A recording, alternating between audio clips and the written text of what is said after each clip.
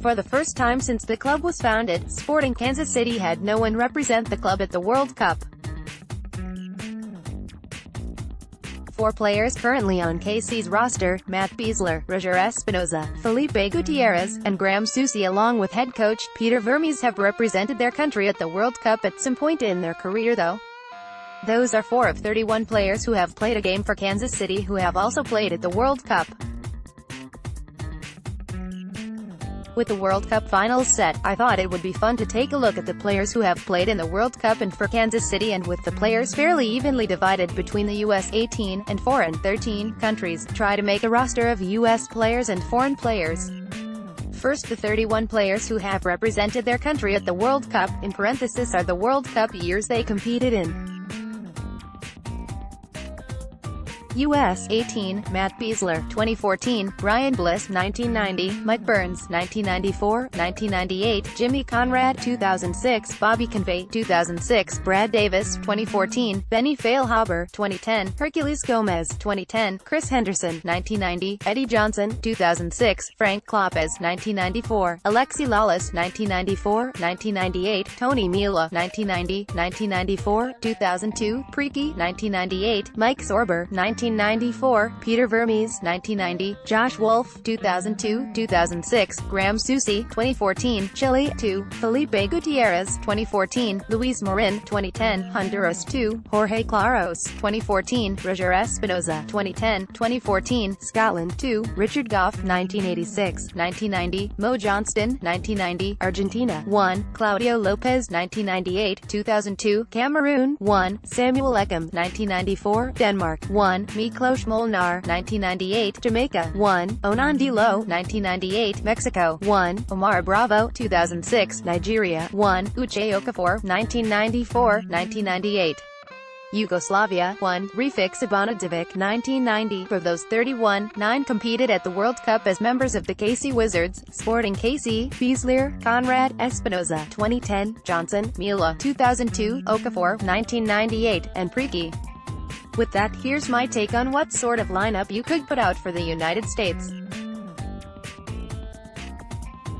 For this, I tried to look at the players' whole career, not just their time in Kansas City. For example, while Vermes had a very successful career in defense for Kansas City, he started his career as a forward and didn't really play for the national team as a defender, so unfortunately, he would be on the bench. For the US, I went with a 4-4-2. Goalkeeper is fairly easy, with the only player to play for KC that went to 3 World Cups as Tony Meola gets the nod there. In defense, Mike Burns and Matt Besler are on the wings, with Alexi Lalas and Jimmy Conrad in the middle. In midfield, I had Benny Feilhaber and Priki in the middle, with Graham Zusi and Chris Henderson on the wings. Yes, I know the midfield lacks any sort of defense, but Kerry Zavagno never made a World Cup roster. Up top, I went with Josh Wolf and Herculez Gomez. That left me with the likes of Eddie Johnson, Mike Sorber, and Peter Vermes available on the bench. There's definitely some attacking talent there for the United States, but the defense would have their work cut out for them unless you have Feilhaber sit a bit behind Priki. Gomez, Wolf, Henderson, Priki, Feilhaber, Zusi, Besler, Conrad, Lalas, Burns, Mila. The international roster was a bit more difficult as there were only 13 players. I went with a 3-4-3, though I could switch it to a 4-3-3 if I wanted to drop Roger Espinoza to left back. In goal, like on the US team, there is only one option with Luis Marin. The defense is made up of 3 from the early years of MLS: Samuel Eckham, Richard Goff, and Uche Okafor. The midfield would certainly have bite with Jorge Claros, Roger Espinoza, and Felipe Gutierrez underneath Claudio Lopez, who would sit a little deeper, similar to how he did at times during his run in Kansas City to play a bit of a playmaker. Up top, I went with Omar Bravo, Mo Johnston, and Miklos Molnar. While Bravo spent time on the wing during his time in KC, neither Molnar or Johnston are really wingers, but there was just too much talent to leave them out. On the bench, that leaves Onandilo as an attacking option along with Refik Sabanovic. The drawback for this lineup would certainly be the lack of width. This team would get playing without any true wingers anywhere. Bravo, Molnar, Mo Claros, Lopez, Gutierrez, Espinoza, Ekam, Goff, Okafor, Marin. What sort of lineup would you put out with the players available? Enjoy the rest of the World Cup. That's picks. Mike and I came up with this idea, so I am cheating in on his post to add my picks. USA. For the US, Mike probably came up with most logical lineup available from Kansas City players that appeared in a World Cup. I went with players that I have fond memories of their play and would have a fair amount of attacking flair.